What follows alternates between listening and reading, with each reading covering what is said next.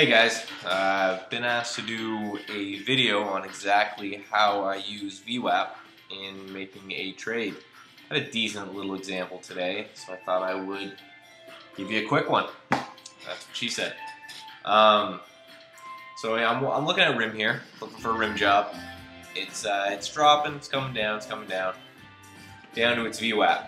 So now the question remains: the probabilities on my side is going to bounce here, or is it just going to completely fall down, go red, keep going, murder, panic, blood in the streets, all that? So the first thing we've always got to look at is the overall market. What's the overall market doing at this time? All right, so we come all the way over here, and let's look at the time frame. All right, we had 11:20 here and 11:20 here. So as this thing is tagging the Vwap, we can see the SPY is well above today's Vwap and stupidly above the 2-day Vwap. I'm sure you guys know we gapped up pretty big today. So you know, it's just monstrously, excuse the chart, so much above the 2-day Vwap. So that's telling me the market's bullish. You know, people are in good moods, buying up stocks. So as it pulls down, makes this little bit. So we know we're gonna buy, right? So that's the first decision taken care of. Second is where does the stop go?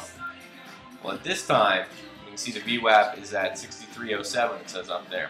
So I picked it up around 63.05. I like whole numbers. I think they're nice and good. Stop, I just put it right below 63. These whole numbers are psychological points, right? So my theory is if it couldn't hold 63, that's it, I'm out. 1,000 shares, 5-6 cents, 50-60 bucks at risk. Scale the share size according to your risk. We can see as it pops down here, immediately jumps. And this is the hedge fund shenanigans I was talking about. This is someone here who's defending his bonus based on this Vwap. And because we can see it's not much volume, right? That bounced that up. So it's not going to be a sustained moon, but it's shenanigans. I don't care if I make money off shenanigans or if I make money off real investors. So we had a pop here of about 20 cents, a little more, but that's where I scaled out. That's it. I'm just looking for quick little moves with these. So I look, okay, where's the market? How's everyone doing? How's everyone feeling? How are the kids? They were very happy. They were loving life.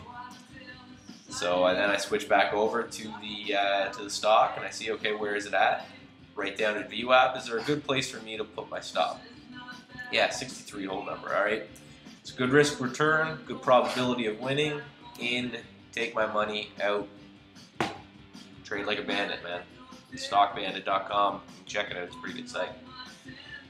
All right, kids. Well, I will talk to you guys tomorrow.